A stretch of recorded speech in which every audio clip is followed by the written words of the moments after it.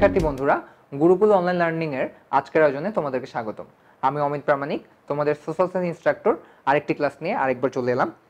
তো আমরা আমাদের আগের ক্লাসগুলোতে সুশাসনের বিভিন্ন বিষয় নিয়ে আলোচনা করেছি একে একে।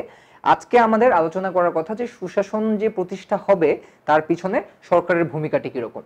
আমরা এর আগে সুশাসন প্রতিষ্ঠার জন্য যেসব উপাদানগুলো প্রয়োজন তার ব্যাপারে ইউনাইটেড নেশনস এবং ইউএনডিপি কি মনে করে সেই ব্যাপারে আমরা 6টি এবং 8টি এরকম বেশ কয়েকটি উপাদানের ব্যাপারে আমরা আলোচনা করে এসেছি। এবং আজকে আমরা মূলত দেখব যে এই যে সুশাসনের উপাদানগুলো রয়েছে সেগুলো যদি একটা সরকার নিজের মধ্যে গড়ে তুলতে চায় তখন আসলে তার কি কি ভূমিকা পালন করা উচিত বা কি কি পদক্ষেপ নেওয়া উচিত, তা আমরা সরাসরি সেই আলোচনায় চলে যাই। প্রথমেই সংবিধানে মৌলিক অধিকার বাস্তবায়ন করতে হবে। অর্থাৎ আমরা যদি কোনোভাবে একটা সরকারের মাধ্যমে সুশাসন প্রতিষ্ঠা করতে চাই, তাহলে প্রথমত সেই সরকারের যেটা করা প্রয়োজন সেটা হচ্ছে সাংবিধানিকভাবে একটা রাষ্ট্রের সকল নাগরিকের জন্য মৌলিক অধিকার নিশ্চিত করার জায়গাটা নিশ্চিত করা। দ্বিতীয়ত, মত প্রকাশের স্বাধীনতা থাকতে হবে। অর্থাৎ একটা রাষ্ট্রে যত ধরনের মতামত রয়েছে, বামমত, ডানমত বা যে কোনো ধরনের আদর্শিক দ্বন্দ্ব, সবকিছু প্রকাশের স্বাধীনতা থাকতে হবে। তৃতীয়ত, শান্তিপূর্ণ উপায়ে সমস্যার সমাধান করতে হবে।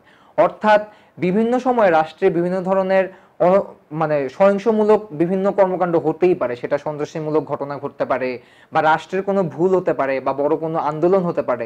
এরকম যে কোনো সিচুয়েশনেই সরকার বা রাষ্ট্র এমন কোনো কাজ করতে পারবে না যেখানে জনগণের সরাসরি ক্ষতি হয়।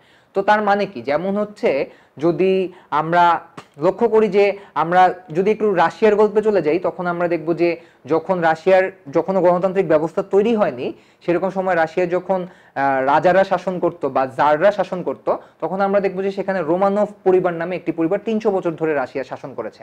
এবং তাদের একদম শেষ দিকে যখন তাদের ক্ষমতা তারা রাখতে পারছিল না, তখন বড় একটি রাশিয়া একটি আন্দোলন হয় এবং সেই আন্দোলনে হাজার হাজার মানুষ রাশিয়ান যেই প্যালেস রয়েছে সেটা সামনে গিয়ে তারা মিছিল করা শুরু করে। এবং এরকম সময়ে এই যে একটা সমস্যা, এর সমাধানে তখন সেই সময়কার যেই রাশিয়ান জার, তিনি সিদ্ধান্ত নেন যে তিনি তার যারা মিছিল করতে করতে আন্দোলন করতে করতে তার প্যালেসের সামনে জড়ো হয়েছে তাদের উপর গুলি করবেন। এবং এই গুলি করার পর সেই দিনের সেই আন্দোলনে প্রায় 2 থেকে 3 হাজার রাশিয়ান সাধারণ মানুষ সেখানে মারা যায় এবং আরো অনেক মানুষ সেখানে আহত হয়। তো তার মানে হচ্ছে এই উদাহরণটির, এই যে একটা সমস্যা, এটাকে হয়তো কোনো শান্তিপূর্ণভাবেও সমাধান করা যেত। সেই মানুষগুলোর যেই মতামত রয়েছে সেগুলো শোনা যেত বা সেই মানুষগুলোর যে চাহিদাগুলো রয়েছে সেগুলো পূরণ করার চেষ্টা করা যেত। এই ধরনের বিভিন্ন উপায়ে সেটা সমাধানের পথে যাওয়া যেত। কিন্তু সেই সময় হয়তো রাশিয়ান জার সেই সুযোগটি বা সেটি ব্যবহার না করে বরং তিনি গুলি করার সিদ্ধান্ত নিয়েছিলেন। তো তার মানে হচ্ছে এরকম একনায়কতন্ত্র থাকা বা মনার্কিতে আমরা কখনোই এই ধরনের সুশাসনের উদাহরণ দেখতে পাই না। তো যদি এরকম একটা গণতান্ত্রিক রাষ্ট্রের সুশাসন প্রতিষ্ঠা করতে হয়, তাহলে যে কোনো পরিস্থিতি খুবই শান্তিপূর্ণভাবে হ্যান্ডেল করতে হবে। তারপরে 4 নম্বরে আমরা দেখবো যে দায়িত্বশীল সরকার প্রতিষ্ঠা। অর্থাৎ এমন একটা সরকার তৈরি করতে হবে যাদের ভিতরে দায়িত্ববোধ প্রবল, যাদের মধ্যে দেশপ্রেম রয়েছে, যারা শুধুমাত্র অর্থনৈতিক বা রাজনৈতিক অল্প কিছু অধিকার নিশ্চিত করাকেই তাদের দায়িত্ব শেষ বলে মনে করে না, বরং রাষ্ট্রের যে দরিদ্র সীমার নিচের মানুষ রয়েছে তাদেরকে কিভাবে আস্তে আস্তে মধ্যবিত্ত করা যাবে, রাষ্ট্রে কিভাবে বাইরের বিনিয়োগ আরো নিয়ে আসা যাবে, রাষ্ট্রে কিভাবে আরো সম বন্টন ব্যবস্থা প্রচলিত করা যাবে, এই ধরনের বিভিন্ন বিষয় নিয়ে চিন্তা করে তাদেরকেই আমরা একটা দায়িত্বশীল সরকার বলতে পারি। এরপরে 5 নম্বরে আবারও জবাবদিহিতামূলক একটি প্রশাসনের কথা এসেছে। আমরা আগের ক্লাসগুলোতেও দেখেছি যে সরকারের কাজটা কি ঠিক হচ্ছে নাকি ভুল হচ্ছে, এই ব্যাপারে প্রশ্ন করার যে অধিকার রয়েছে জনগণের, সেটাই জবাবদিহিতা। এটা যে কোনো সুশাসনের প্রতিষ্ঠায় সরকার যদি করতে চায় কোনো রাষ্ট্রের সুশাসন, তাহলে অবশ্যই তার এটা নিশ্চিত করতে হবে। 6 নাম্বার দক্ষ কার্যকর সরকার। 7 নাম্বার সঠিক সময়ে সঠিক সিদ্ধান্ত গ্রহণ। অর্থাৎ একটি রাষ্ট্রে বিভিন্ন সময় বিভিন্ন সিদ্ধান্ত গ্রহণের প্রয়োজন হতে পারে এবং সিদ্ধান্তগুলো গ্রহণ করতে হবে ঠিক সময়ে। অর্থাৎ আজকে যে সিদ্ধান্তটি গ্রহণ করা প্রয়োজন সেটি হয়তো আজকে থেকে 10 দিন পরে গ্রহণ করলে পরিস্থিতি আরো অনেক বেশি বেসামাল হয়ে যেতে পারে। তো রাষ্ট্রের এই ধরনের ব্যাপারে খুবই মনোযোগী থাকতে হবে। 8 নাম্বার স্পষ্টতা ও স্বচ্ছতা প্রতিষ্ঠা। অর্থাৎ রাষ্ট্র কি করছে, কোনোভাবেই রাষ্ট্রের কোনো কাজ জনগণ থেকে লুকিয়ে করা যাবে না। রাষ্ট্রের যত সংবাদ মাধ্যম এবং গণমাধ্যম রয়েছে তাদেরকে সর্বোচ্চ স্বাধীনতা দিতে হবে রাষ্ট্রকে ক্রিটিসাইজ করার জন্য, রাষ্ট্রের যে কোনো সিদ্ধান্ত বা ভুল সিদ্ধান্তকে জনগণের সামনে তুলে নিয়ে আসার জন্য।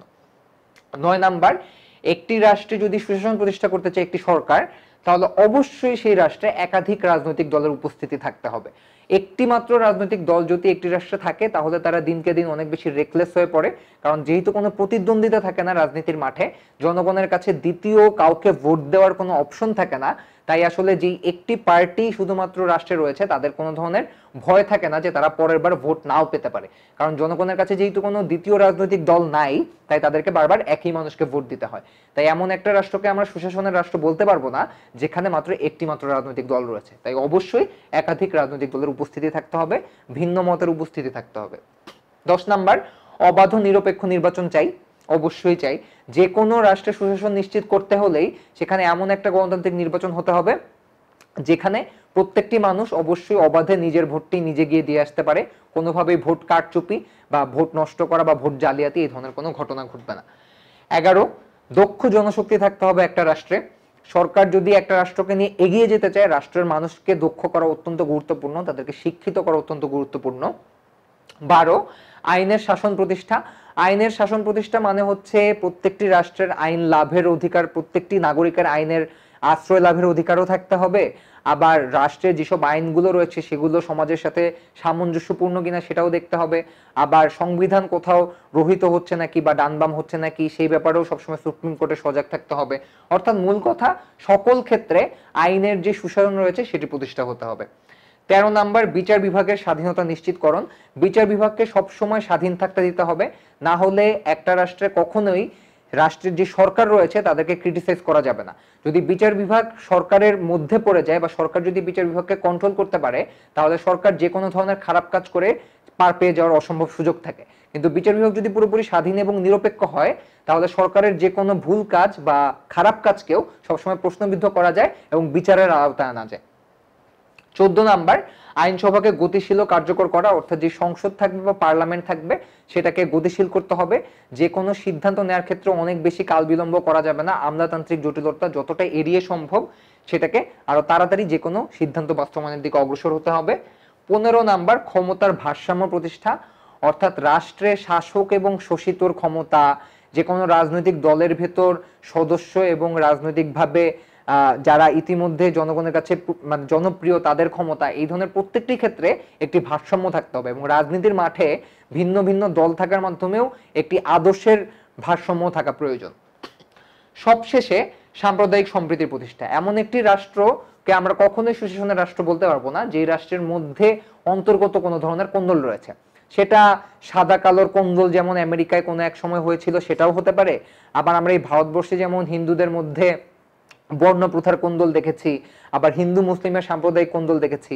এই ধরনের বিভিন্ন ধরনের যেই জাতিগত বিভেদ রয়েছে সেই ধরনের সাম্প্রদায়িকতা কখনোই থাকতে পারবে না একটা সুশাসনের রাষ্ট্রে। সবসময় একটা সাম্প্রদায়িক সম্প্রীতি বজায় থাকতে হবে, যেখানে মেজরিটি এবং মাইনরিটি, অর্থাৎ বাংলাদেশের ক্ষেত্রে যেমন মুসলমান এবং অন্যান্য যেসব মাইনরিটি হিন্দু বৌদ্ধ খ্রিস্টান বা আদিবাসীরা রয়েছে সবাই মিলে বাঙালি হিসেবে বা বাংলাদেশী হিসেবে একই পরিচয়ের মধ্য থেকে বসবাস করতে পারে এবং কেউ যেন কাউকে কখনোই কোনো ধরনের ক্ষতি করার চেষ্টা না করে। শিক্ষার্থী বন্ধুরা, এগুলো ছিল মোটামুটি সুশাসন প্রতিষ্ঠার ক্ষেত্রে সরকারের ভূমিকা। এর বাইরেও সরকারের আরো বিভিন্ন ধরনের কাজ রয়েছে, সেগুলো তোমরা তোমাদের বইয়ে আরো বিস্তারিত দেখতে পাবে। আমরা আমাদের পরবর্তী ক্লাসের মাধ্যমে এই সামাজিক যেই বিজ্ঞানের যেই পরিণতির যে পার্টটি রয়েছে সেটি শেষ করব। আমাদের পরবর্তী ক্লাসটি দেখতে অবশ্যই ভুলবে না। তোমাদের সবাইকে অসংখ্য ধন্যবাদ। তোমাদের সাথে পরবর্তী ক্লাসে আবারও দেখা হবে।